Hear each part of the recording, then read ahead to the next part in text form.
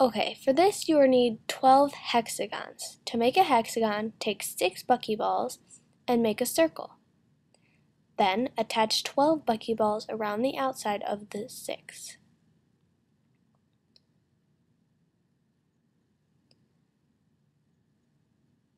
Now you have 12 hexagons. First, take 2 and attach 1 in the center to make a 3.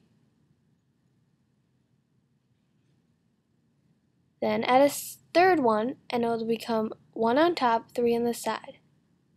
Then put 3 on the bottom of that and you'll hit 1, 3, 3, 2, 3. Just like so.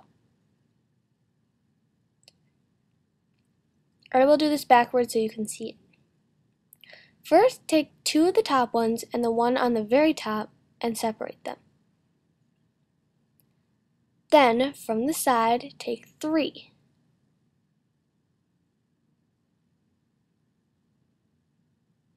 Now, this top one you will need to move over to one side or the other. Now, fold them together. The one you moved should be on top.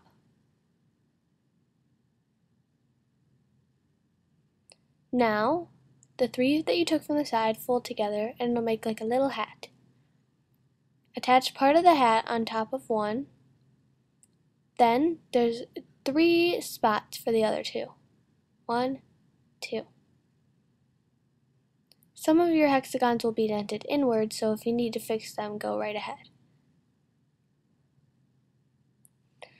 Now, fold the Mickey Mouse, fold the 2 sides together,